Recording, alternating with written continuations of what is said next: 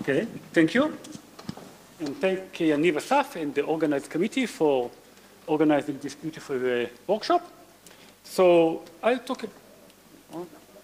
Thank you. I'll talk about bending of whiskers emerging from the motor plant upon touch. This is a joint theoretical, computational, and experimental study. So the theoretical work is done by a student in my lab, Karin Decker, and myself. And the experimental work is done by David Kleinfeld, his postdocs, Rui Liu and Arash Fasehi, and by Dan O'Connor and Kyle Severson.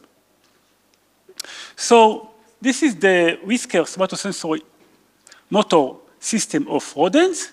This is an active scanning somatosensory system.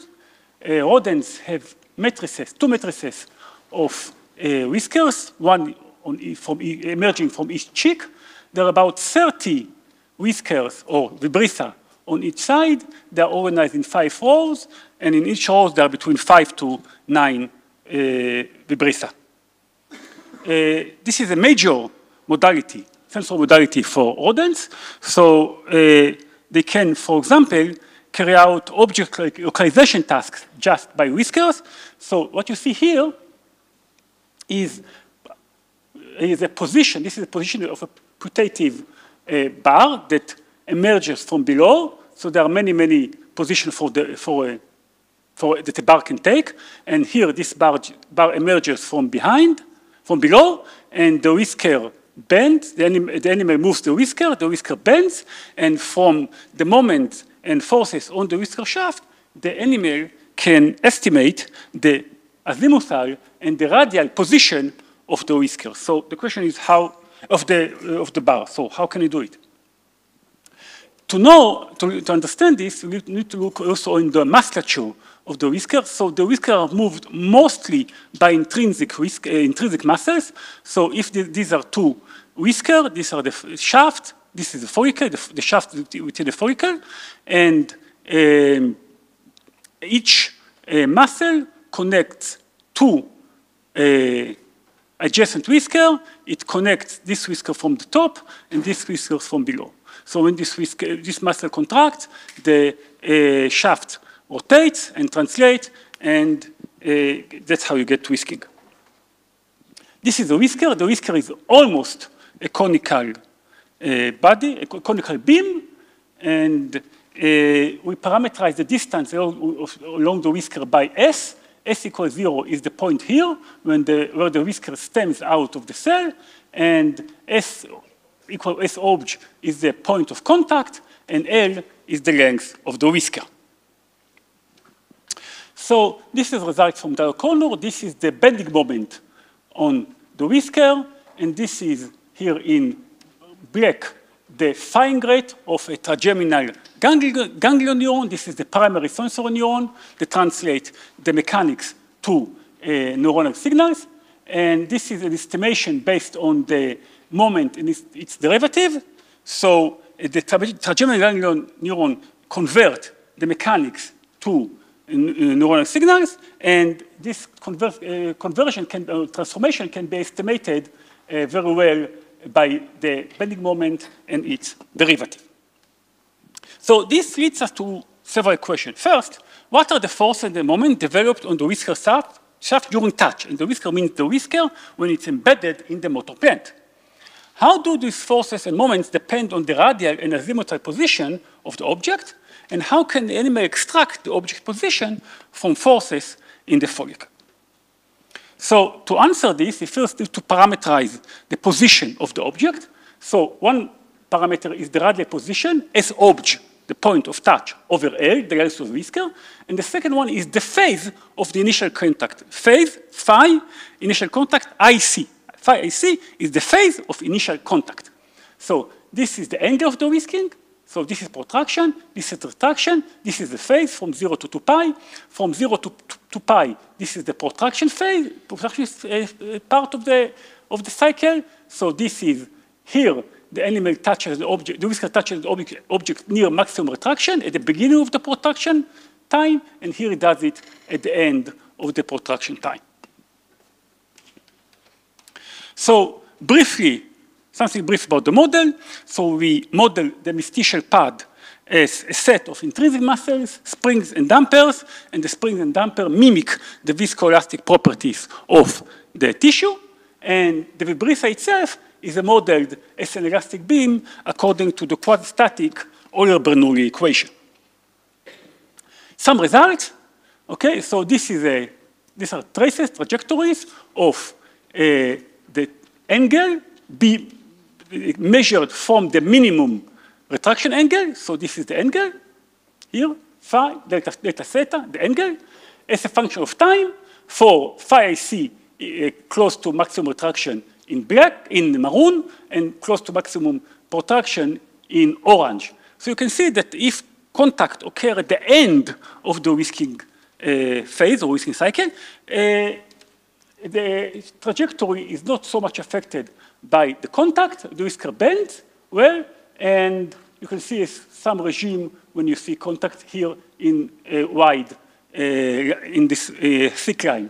In contrast, when the contact occurs at the beginning, it blocks the whisker from rotating and translating. So as a result, the angle here of whisking is relatively small, but the bending moment here is larger than what you can see here. It's not as large as if the whisker were tightly held by the plant, because the plant also translates and rotates.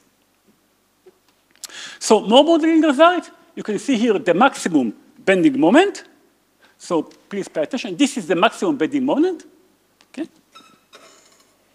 As a function of phi IC, the phase of initial contact, and this I plotted for several values of S object over L. This proximal object, 0.3 here, and distal object, and you can see this shape. Here it increases more or less gradually with phi IC decreasing until saturation. And if S object over A is larger, then the bending moment is smaller. If it's large enough, then for a certain value of phi IC, below this point here, the whisker doesn't hold to the object, loses contact with the object and slips off. So this is what you see here. And this is result of experiment. This is a result of experiment from Dan O'Connor's lab for one whisker. Okay, there are many, and there are about more than 10. And you can see similar results here and here. And the slope in this regime is denoted by this dashed line. So we took all these slopes here for various values of S object over L and various phases and various whiskers. Sorry, and we computed the slopes. We plot the slope here for various whiskers, and you can see in blue results from the lab of Dan O'Connor and Kai Serveson, and in red from the lab of David Kleinfeld and Rui Lu. And you can see that there is a lot of variability between whiskers. We can partially understand why, but the modeling result is somewhere in between. So semi-quantitatively, the model works well and explains the behavior that we can see experimentally. We can also calculate the time during which the whisker maintains contact with object, of course, if there is no slip-off. And turns out that this value decreases almost linearly with phi C. We have also some analytical results showing that if the bending whisker, if the movement of the whisker is small and slow, then this is exactly analytical. And we can also plot the peak bending moment as function of initial contact angle, and this goes more or less linearly with theta IC, with the angle, not with phase. So let's go to T-con, to the time of contact. Suppose the animal knows the parameter of its own movement. And it's not the amplitude, it's not the relationship between phase and theta during whisking air. So it's know what occurs in his or her system. So if it knows the contact time, let's say by the firing rate of some trigeminal ganglion neurons, it can estimate phi c, independent of S object. If you know theta cone, it can know phi c. Now, what about N object? Can it know the radial position from N object, from N object max? No, because if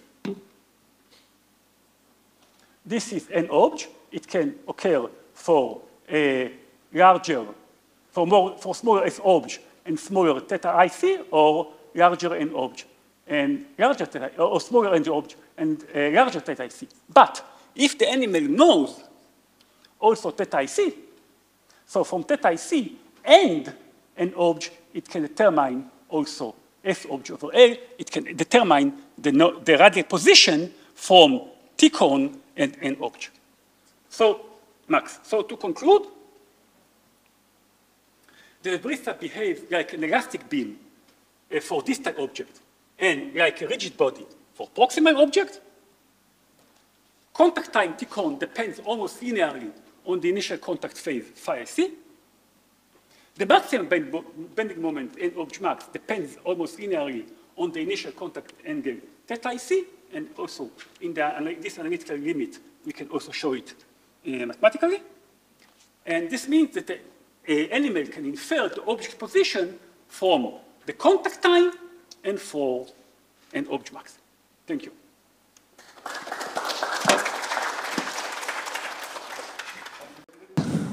This is open for questions.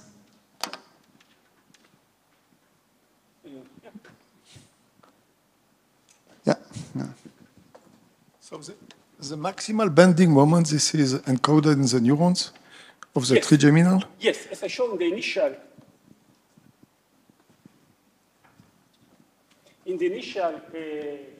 results from the initial slides from Dan O'Connor's lab. So if you know the bending moment and its derivative, you can extract the firing rate of transgenic ganglion neuron, and so you can also do this right stuff. Yeah.